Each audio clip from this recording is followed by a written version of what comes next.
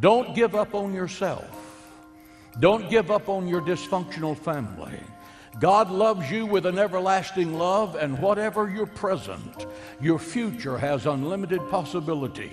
You are not beyond the reach of God's grace. I don't care what you are. I don't care what you're doing. That which is broken can be mended. Dreams that have been crushed can be reborn. Out of the ashes of total defeat can come a breathtaking new beginning that only God Himself can craft, because God is the mighty counselor. Ask and you shall receive. Seek and you shall find. God is still on His throne, and nothing shall be impossible to those that believe. Now, you can be in the same boat, you can be in the same house, you can have the same address, but if you're getting signals and rhythms from two different places, it's going to affect your ability to row together. Everybody wants everything now. They won't wait. The art of waiting. You're not going to bond together the first 6 months. You're not going to get the cleaving right even the first year. It takes some time. You're going to go through some name changes, and you're going to go through some frustration because you're still leaving and cleaving, and it's a process. Start developing a new culture and a new philosophy that your kids one day will have to grow up and leave and cleave. The art of forgiving. You will never sustain a lifelong love without forgiveness.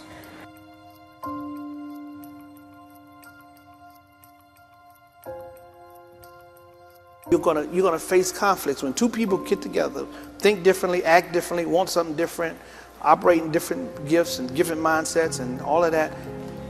God's interested in your character, not your happiness. Happiness deals with external things. People get happy from external things. Happy is about building character on the inside. And what He's after is you having kids, children, who you can raise up to promote His kingdom. And here's why. He seeks godly offspring.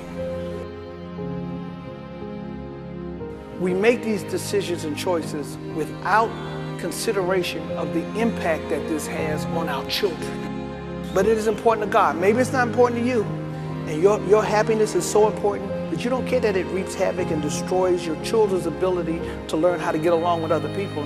Because they never saw their parents get along. They never saw their parents sacrifice. They never saw their parents doing the right thing. So they never learned how to do the right thing. They never learned how to sacrifice. They never learned how to develop character. They heard your conversations on the phone. They heard the conversations that you had about their mama and daddy.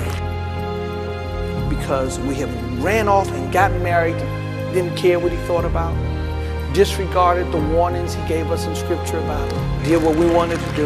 We've hurt His heart, and we've hurt His heart because once we got married and it didn't work out the way we wanted it to work out, we just got rid of Him and went on to the next relationship.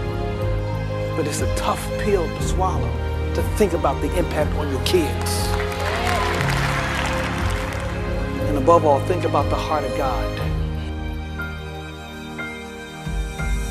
However God talks to you, communicates to you, however God speaks to you, however He lets you know He's around, He loves you, He's got direction, however God talks to you, get a word from God.